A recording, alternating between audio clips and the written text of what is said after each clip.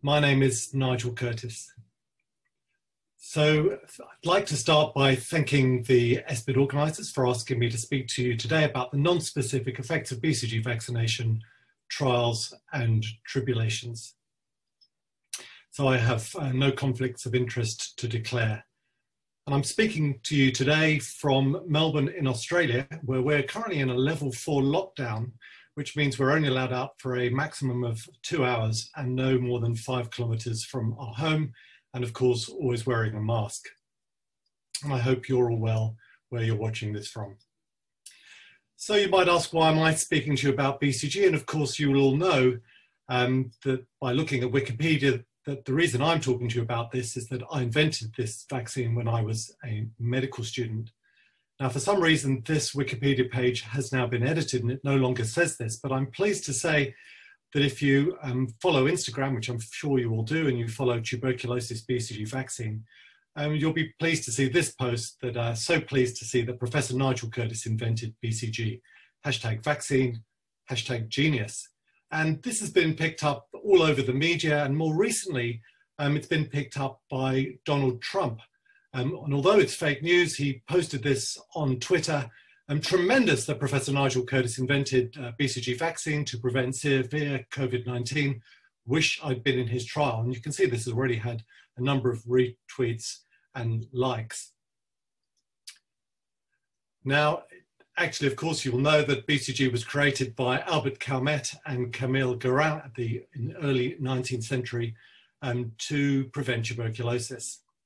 And the interesting thing that's come about in the last decade or two is the realization that this vaccine has effects not just on the adaptive immune system, but on innate immunity. And you're going to hear a lot about that from my colleague Mihai Natir in the next talk. So now we understand that following BCG vaccination and the immune response, there is a specific immune response that protects against the target disease, which of course is tuberculosis. But there's also a non-specific immune response, which leads to off-target effects. These are sometimes called the accidental advantages of some vaccines or heterologous immune effects. And these effects a number of different clinical things, from protecting against other infections and perhaps allergies, and I'll come to some of those shortly. And so the overall effect of BCG vaccination is a combination of both these specific and non-specific, or sometimes called off-target, or better called off-target effects. And of course, over the last 6 months, the big question has been whether these off-target effects could be used to protect against COVID-19. And that's really what I'm going to focus this talk on today. And over the last 6 months, there's been an explosion of literature. So if you now search for BCG and COVID-19, as I have done here in early October, there are now over 136 publications discussing the use of BCG vaccine to reduce the impact of COVID-19. So why do we think that BCG might reduce the impact of COVID-19? Well, the main reason is that we believe, or we know, that BCG induces trained immunity, and I'm not going to discuss that in too much detail now because, as I said, Mihai Natir will talk about this shortly, but essentially this is the understanding that BCG can induce metabolic and subsequent epigenetic changes in innate immune cells to boost the immune response. It's been known for decades that BCG can protect against multiple different infections in animal models. This has been right back from the kind of 60s and 70s when these studies first started.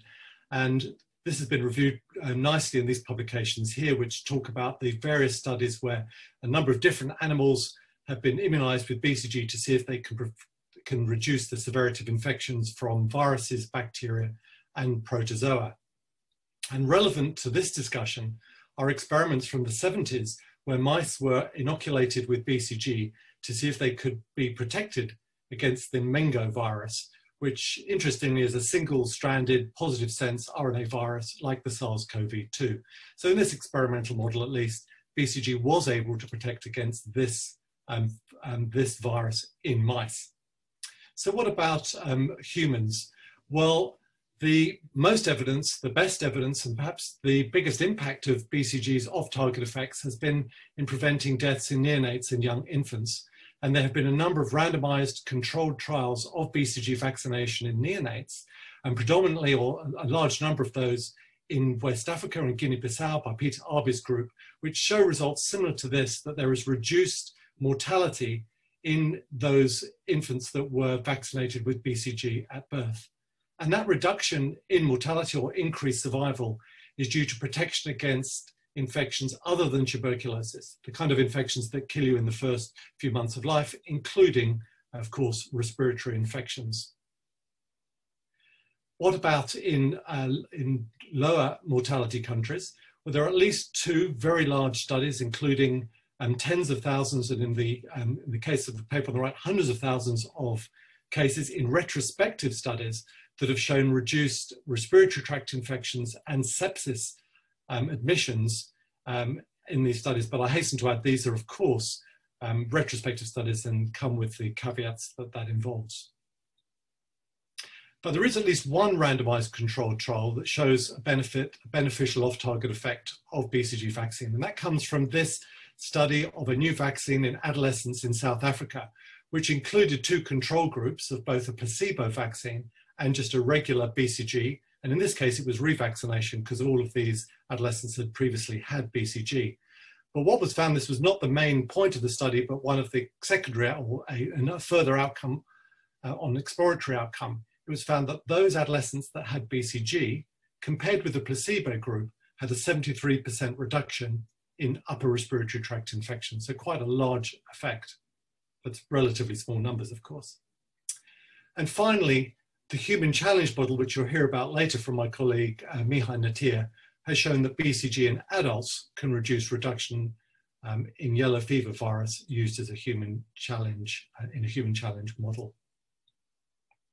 So in terms of randomized controlled trials, there are now 12 trials registered on clinicaltrials.gov looking at whether BCG might have an impact on COVID-19. And here you can see the numbers of participants in each of these trials, and you can see they're in a number of different countries worldwide. Most of these trials are in healthcare workers, and some of them are in the elderly, and you can see they all have various different names. I think the winner, I quite like Battle, but I think the winner is certainly the Badass study, which is being done in the USA. But the one I'm going to talk to you about today is the one that I'm leading, and that is the BRACE study, which we're leading from here in Melbourne. So this study is in 10,000 healthcare workers in 33 sites in Australia, the Netherlands, the UK, Spain, and Brazil.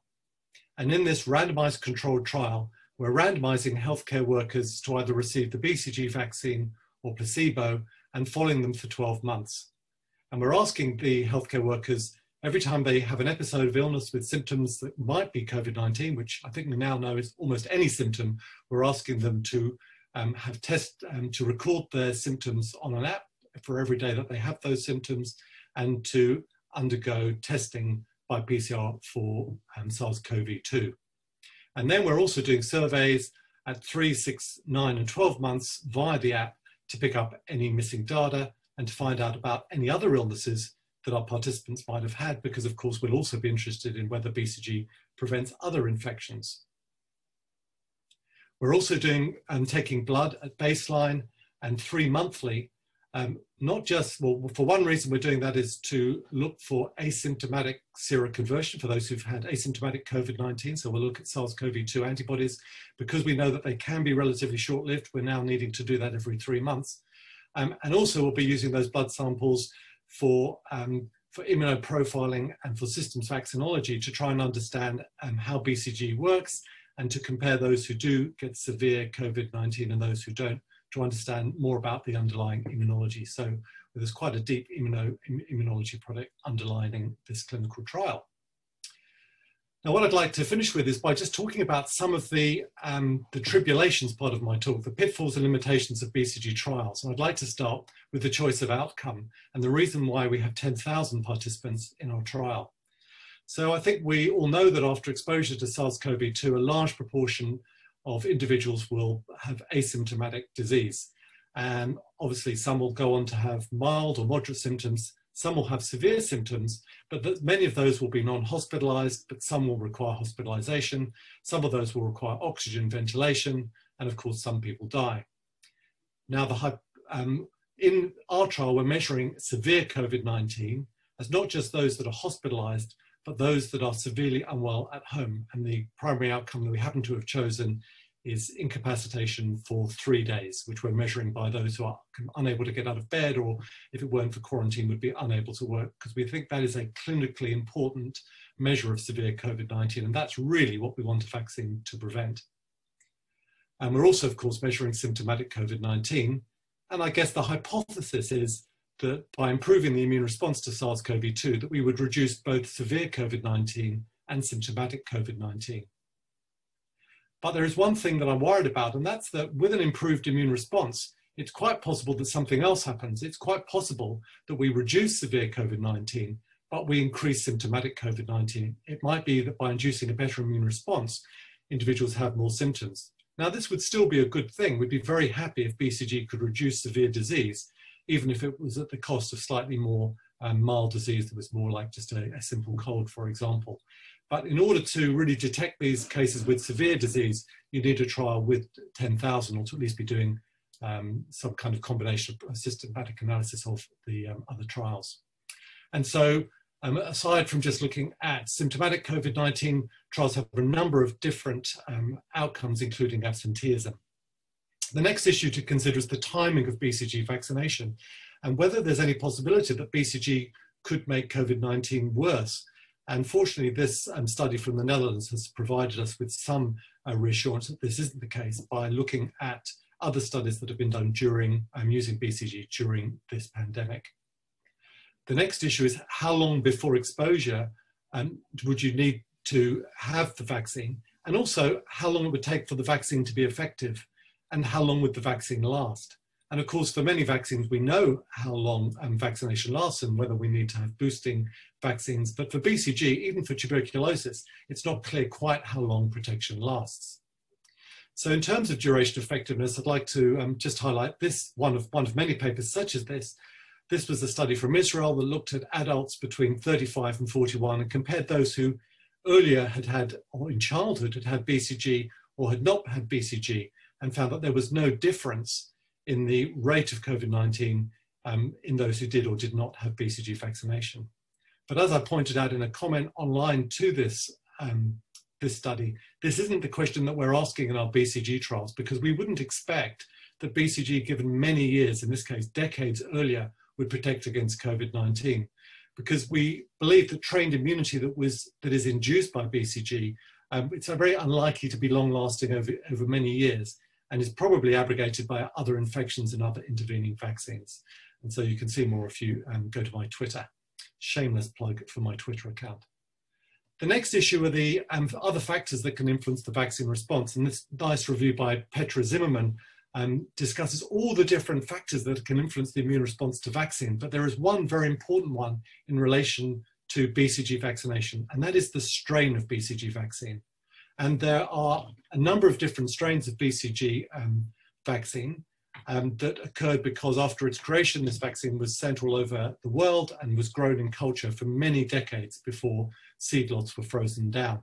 And these different strains of BCG we have shown have been reviewed by Nicole Ritz, who's of course the convener of our next ESPID in Geneva.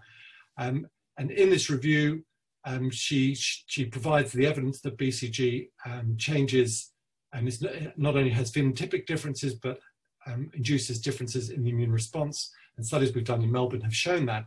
And this study here has shown that different strains also have different effects on innate immunity. So it's quite important which strain we're using.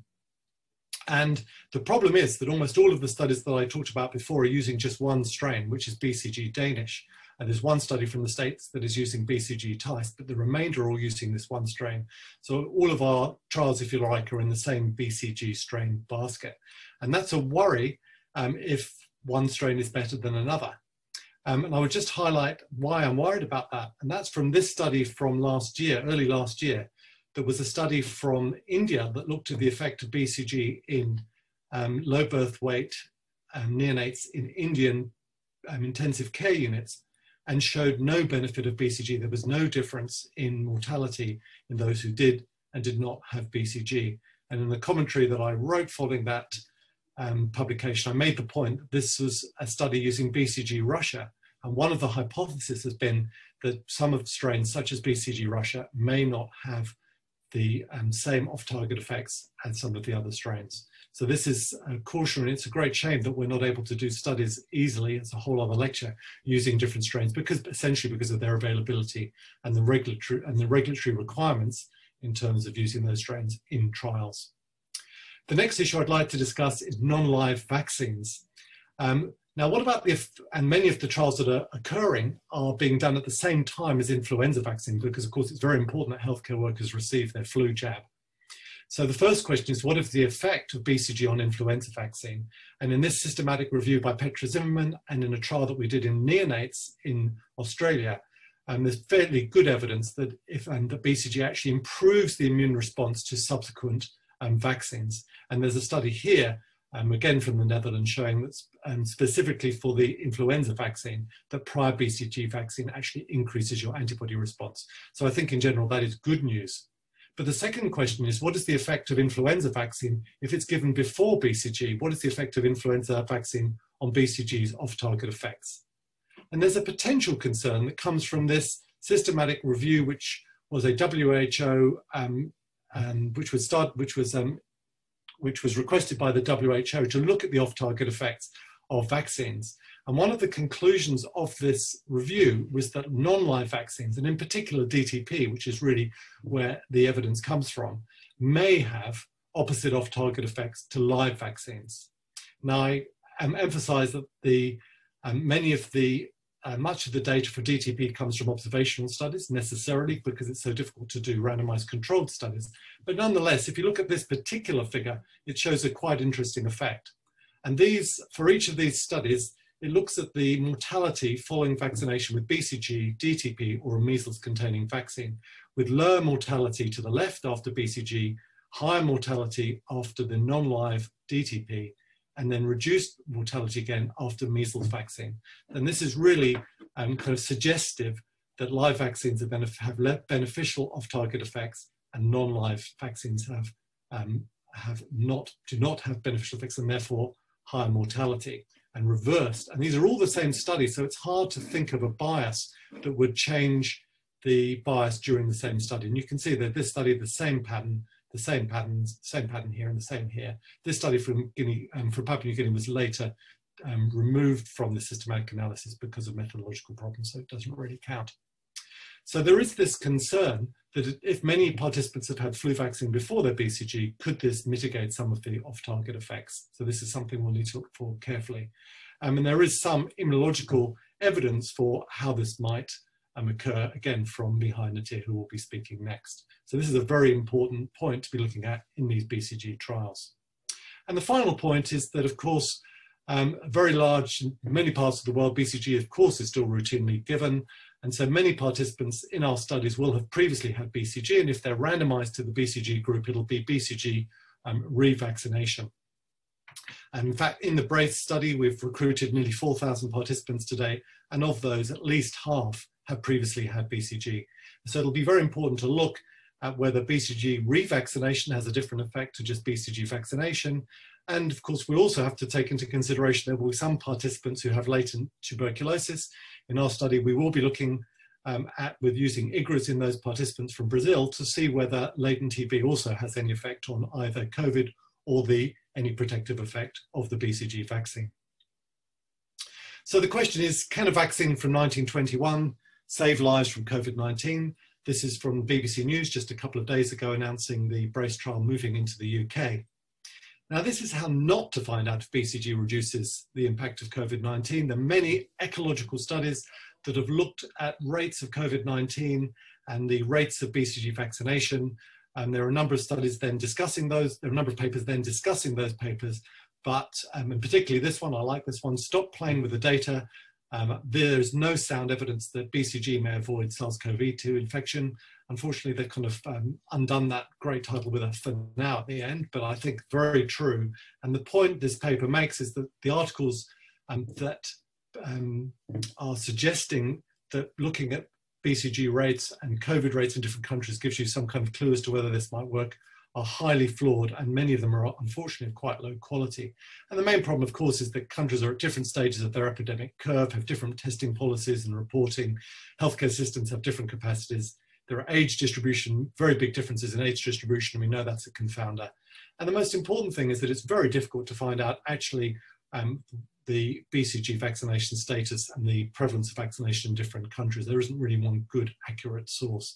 So I would hazard, you're looking at those studies and have a fair degree of caution. So of course, what we really need is the highest standard of evidence, and you can see from this pyramid of levels of evidence that RCTs are right at the top, followed by systematic reviews. But there is one thing that actually is bigger and more important than even these, and that's at the top in yellow, and that really is simply Twitter. And you'll see from Twitter that Donald Trump has recently tweeted that he did not have BCG vaccine.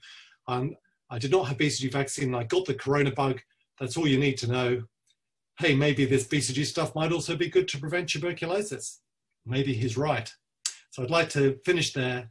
I'd like to finish by thanking the funders, including the Bill and Melinda Gates Foundation, who've given a sizable donation for us to enable us to take this study internationally. And particularly, I'd like to thank all of the people. These are all the people at least working in the Melbourne site. There are many others working in different countries that I really, too many to mention, but these are the key people who've really got the BRACE study moving. And of course, they've been doing this under very difficult circumstances, predominantly by Zoom, as I know many of you will have too. So I'm going to finish there, and I'll be very happy to take part in the questions that follow. So thank you.